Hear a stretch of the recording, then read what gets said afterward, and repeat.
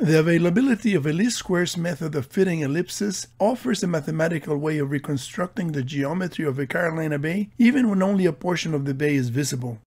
This makes it possible to test the hypothesis that the bays were made by wind and water mechanisms against the alternative hypothesis that the bays originated as inclined impact penetration funnels.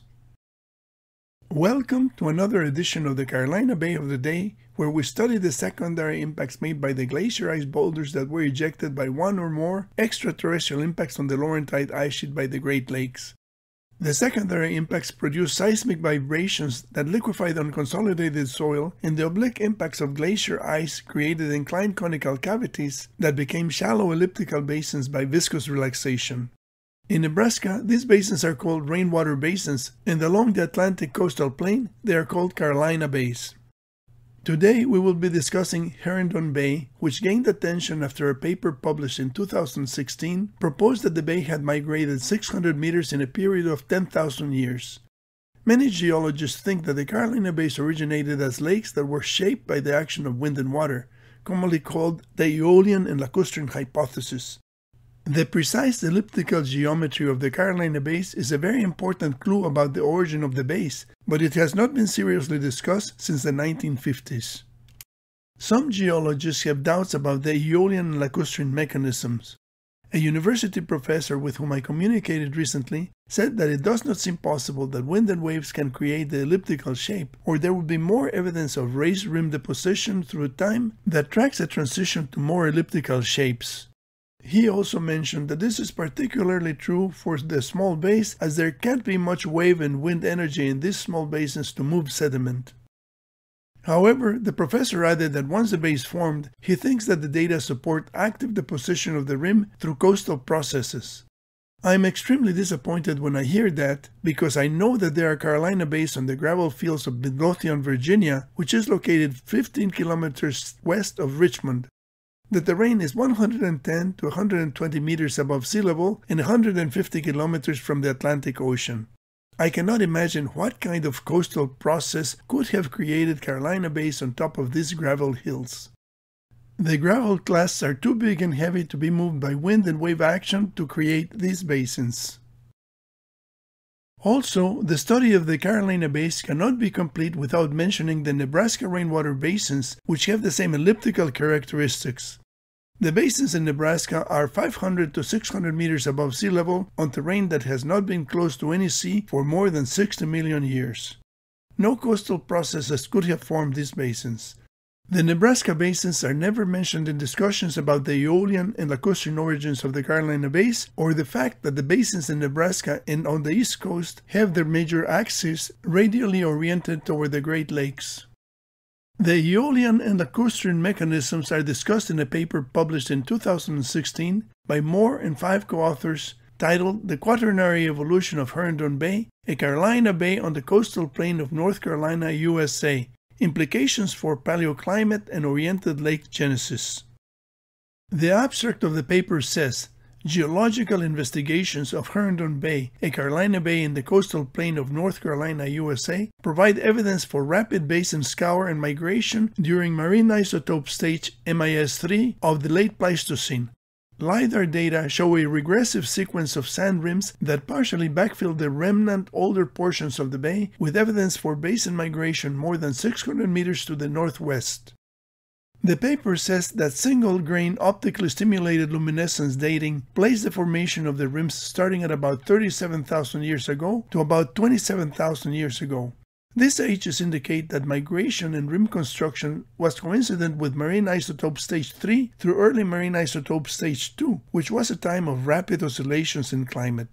The fact that Carolina Bay basins can migrate yet maintain their characteristic shape and orientation demonstrates that Carolina bays are oriented lakes that evolved over time through lacustrine and Aeolian processes. Figure 11 of the paper describes the influence of prevailing southwesterly and seasonally westerly and northwest winds on Carolina Bay formation, orientation, and sand rim construction. Prevailing winds out of the southwest produce water circulation, orientation, basin scour, and rim construction, the blue sand rims, along the northeast margin, while seasonal winds out of the west or northwest redistribute northeastern rim sediments into prominent southeastern sand rims, the brown sand rims, but do not reorient bay basins. The text of the article says that Carolina bays evolve over many millennia in the same way that a meandering river migrates through, reworks, and erases evidence of former channels. Evidence of multiple sand rims and bay migration demonstrate this explanation most clearly. Thus, a catastrophic origin is neither supported by geological data nor needed to explain features attributed to the Carolina bays. This LiDAR image shows Herndon Bay in context with other bays around it. The paper by Moore and his co-authors claims that Herndon Bay migrated 600 meters from 37 to 27,000 years ago. This brings up the question of what happened to the neighboring bays. Did they also migrate 600 meters during those 10,000 years? It doesn't seem likely. Many bays do not have multiple sand rims. This is a satellite image of the same area. In order for wind and wave action to create the Carolina bays, all this terrain would have been covered by thousands of lakes of all sizes, but there is no evidence of that. Most of the landscape in the image has been urbanized or turned into farmland. There are few bays that are undisturbed, but there is one on the far left of this image. A closer look reveals that the Carolina bays are generally covered with dense vegetation. It is not possible for water to circulate freely or for the wind to carry much sand when there is so much undergrowth. It does not seem reasonable to expect that 37 to 27,000 years ago, this land was completely covered with lakes where the water could circulate freely to produce elliptical bays.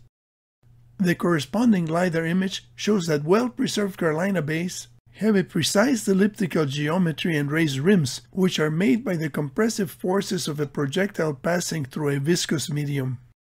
The paper by Moore illustrates a model of Carolina Bay formation and migration based on earlier models by Kaczorowski in 1977 and data from Herndon Bay. The plan view shows cumulative erosion and deposition of sediments by water circulation and aeolian transport due to prevailing southwest winds and seasonal winds from the west and northwest respectively. The bay cross-section shows erosion on the northwest side of the lake and rim building on the southeast side of the lake created by wave action. This detailed image of the plan view shows wind from three directions: the northwest, the west, and the prevailing wind from the southwest. The cross-section view shows erosion and sand deposition caused by a subaqueous circulation cell and the prevailing southwest wind. The authors say, quote, "Through the use of wind table modeling, Kaczorowski demonstrated that strong prevailing winds from the southwest in the Carolinas were responsible for creating circulation cells that shaped natural depressions into ellipses and oriented bays perpendicular to prevailing wind. Dual circulation cells scoured basins and eroded opposite ends of the basin perpendicular to directional winds while depositing eroded sediment on the downwind side of the basin, northeast in the Carolinas. These wind patterns were also responsible for producing sand rims, which are typically shoreline lacustrine features composed of both water lane and aeolian deposits. Sand rims form primarily along the northeastern and southeastern portions of Carolina bays in the Carolinas. Multiple rims and variable sand rim placement around bays indicate variable wind directions may have been involved in rim formation." End quote. The authors state that the lakes originated from natural depressions and that circulation cells powered by the wind gave the bays their elliptical shape. The proposed migration of Herndon Bay from 37 to 27,000 years ago is almost like that of a sailboat tacking into the wind. It is important to note that Kaczorowski's 1977 report was never published in a peer-reviewed journal and that the pointy shape of the pool from his experiment is not elliptical but resembles a bloated American football. However, in his report, Kaczorowski wrote that the model lake changed shape from circular to elliptical.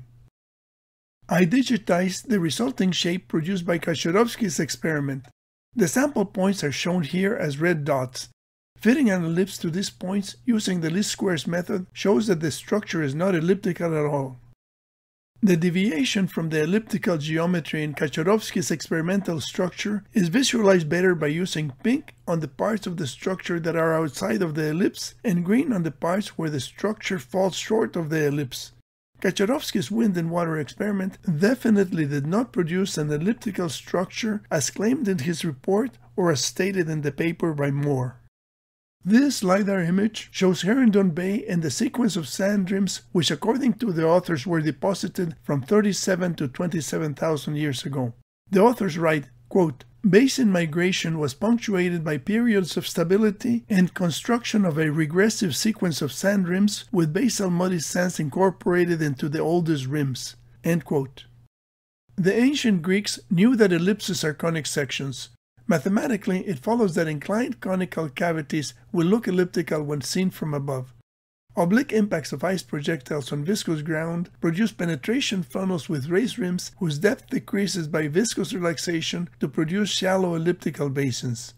Melton and Shriver in 1933 and Prounthy in 1952 suggested that the elliptical geometry of the Carolina bays was best explained by meteorite impacts, but no meteoritic material was found in the bays. The discovery of the Nebraska rainwater basins and the radial convergence of the basins by the Great Lakes made it possible to propose that the basins were created by secondary impacts of glacier ice ejected by an extraterrestrial impact on the Laurentide ice sheet. The hypothesis of a large extraterrestrial impact at the Younger Dryas boundary 12,900 years ago was deemed highly unlikely, and it became a very controversial topic. But in 2013, evidence of a platinum anomaly from an extraterrestrial source provided solid evidence that an extraterrestrial impact had indeed occurred. We will now examine the geometry of Herndon Bay and the sand rims that are supposed to be evidence of its migration. This image shows the sample points of the perimeter of Herndon Bay and the result of fitting an ellipse by the least squares method. The graph shows that the sample points are precisely along the elliptical curve and that no point is too far outside or inside the ellipse. This is a more exact fit than we observed for Kaczorowski's experiment. The major axis measures 1,101 meters and the minor axis measures 672 meters. Mathematically, only 5 points are needed to define the path of an ellipse. Since well-preserved Carolina bays are elliptical, we can determine the characteristics of a bay that is partially obscured. In this case, we sampled the coordinates along a rim that was characterized as a remnant of the migration of Herndon Bay. The resulting ellipse has a major axis of 780 meters and a minor axis of 533 meters, which is a lot smaller than Herndon Bay. This could not be a remnant rim of Herndon Bay migration unless the bay shrank and then expanded again. The rim located 600 meters away from Herndon Bay was considered by Moore's paper to be the original location of the bay from which the migration started. Only a portion of this rim is visible, but we can take sample points along the perimeter to get the characteristics of the elliptical basin. This ellipse is slightly smaller than Herndon Bay, but bigger than the ellipse for the intermediate rim. The migration hypothesis becomes less credible because a large bay has to become smaller and then bigger again. Fitting ellipses to Herndon Bay and the partially overlaid rims gives us a new perspective based on the geological law of superposition. First, an oblique impact by a glacier ice boulder created a penetration funnel with a major axis of 1,081 meters. Next, a second smaller oblique impact created an inclined conical cavity with a major axis of 780 meters. Finally, a larger ice projectile produced a conical cavity that formed Herndon Bay. This ellipse had a major axis of 1,101 meters. Something not mentioned in Moore's paper was the small bays along the margin of the first large one. Little details should not be ignored. The migration story cannot account for these small bays. These small impact basins were created by small pieces of glacier ice with very high ballistic trajectories, and they impacted the ground after the bigger bays had formed. Herndon Bay is located 1,111 kilometers from Lake Michigan, which is assumed to be the point from which the ice boulder that made this basin was launched. The basin has a width of 672 meters and a length of 1,101 meters. The width-to-length ratio corresponds to an impact angle of 37.6 degrees. The diameter of the glacier ice projectile that made this basin is estimated to be 220 meters, which is 1/5 of the basin length. The ballistic equations indicate that the glacier ice boulder that made Herndon Bay was launched at a speed of 3.358 kilometers per second. It had a flight time of 6.96 minutes and reached a height of 214 kilometers above the surface of the Earth. The trajectory was a suborbital spaceflight in the vacuum of space. The kinetic energy of the impact that made Herndon Bay was equivalent to 6.9 megatons of TNT, which would have caused seismic vibrations of magnitude 8.0. The interpretation of the features of the Carolina Bays will continue to be contested based on the dates, the morphology, and the law of superposition. However, the application of the least squares method for fitting ellipses to Carolina Bays is a new analytical tool that will help to settle many questions. Thank you for joining me in the investigation of the Carolina Bays and the Younger Dryas Cataclysm. I will continue to examine the Carolina Bays one bay at a time. My book about the Carolina Bays is available at Amazon. Please subscribe to my YouTube channel to be notified of future videos about the Carolina Bays.